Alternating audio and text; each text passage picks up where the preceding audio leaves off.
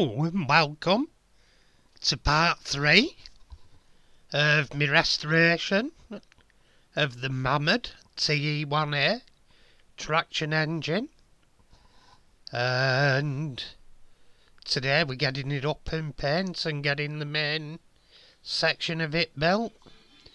First of all, we're giving it a quick rough over with some finish sanding paper,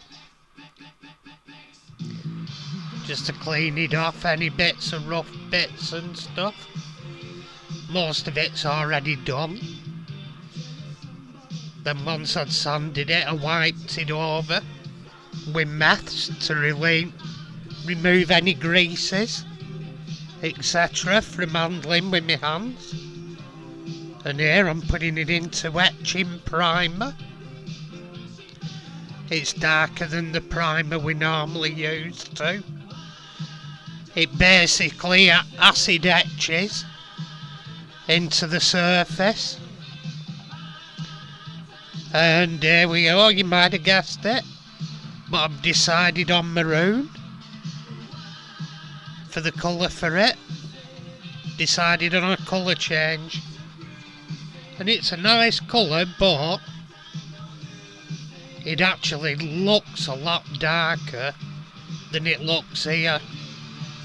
Whether it'll look lighter again tomorrow in better light, but later, once I got it all together, it looks almost black.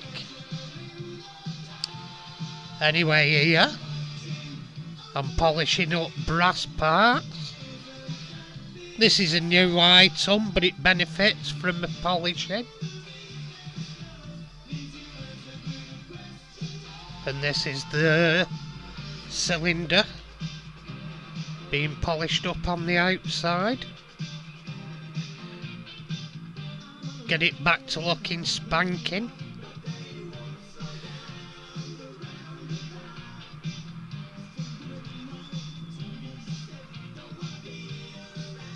There we go, starting looking gorgeous again.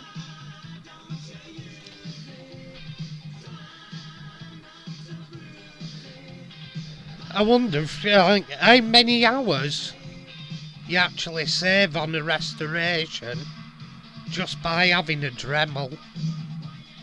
Imagine how many hours this would have took by hand. And here I'm doing the whistle. This is a second-hand good item I sourced off eBay.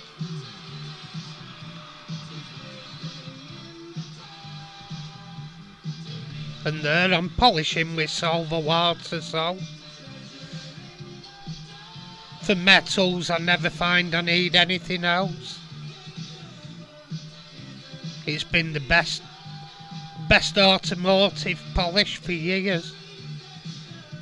Steamies usually use Brasso, but I use Solvo. Brasso's probably a bit cheaper, but Solvo's quality. And here that's the forward and reverse lever and regulator, speed regulator. Giving that a polish up, as it was a wee bit mucky in here. I've got a cloth to take off the dried polish, the excess of it, back down to a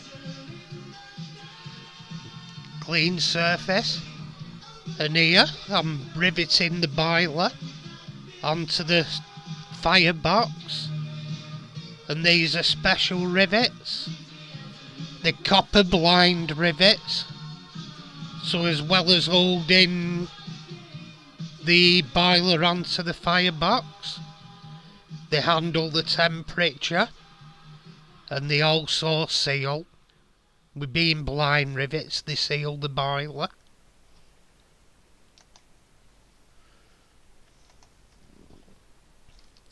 And just doing the second one.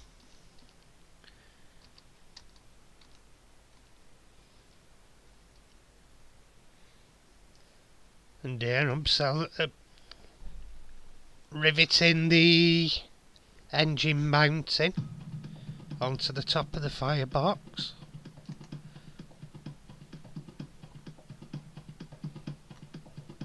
Once all that's done, I then go to put the smoke box on after. But it's starting to look damn good.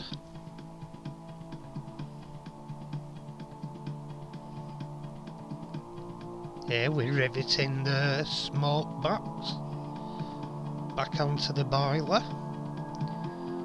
And there I'm putting in my water level plug with the new sealer washer on it. Just give it a quick polish over.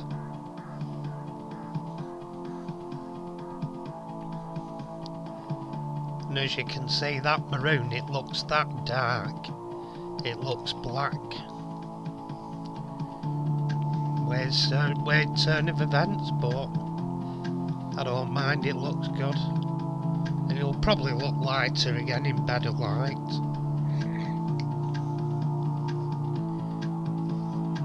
And here I'm putting the cylinder back on with the forward and reverse lever and regulator. So back together, and I've been polishing. There's polish sprayed everywhere, that'll get washed off. And here we are, I've washed it off here. And we're to where we're heading. And it's starting looking beautiful. I've decided to go with the maroon, to have yellow wheels. I bought a can of yellow paint. And it wasn't a dark enough yellow, it was one of the cheap ones. So I've reordered another yellow. And I'm going to do one. I'm undecided yet between Fiat Broom Yellow and like a post office red for all the wheels. Could end up either yet. I'm edging towards preferring the yellow. But it could equally be the red, I don't know. Tell me what you think. I mean, quite often when they did on maroon, they did the either red or yellow to complement the maroon. If it had been a lighter, if it shows up lighter, I think the yellow will look good. If it stays the dark maroon, I think the red will look better. Nah, who knows? It could end up as either. Well, there we are. I'm just checking out the forward and reverse and the regulator. Working lovely. Nice and cleaned up, working lovely. And there I'm putting on the canopy mounting. Riveting that onto the firebox. To mount the canopy, once it were on, I had to do some adjustments because it didn't reach the chimney correctly, so I had to bend the rear stanchion up about a bit. It fits good now. Here we are, just clamping in the other rivet.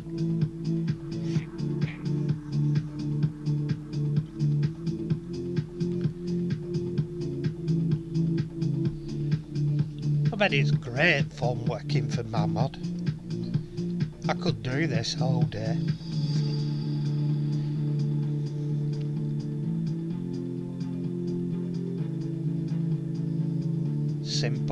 Simple basic engineering.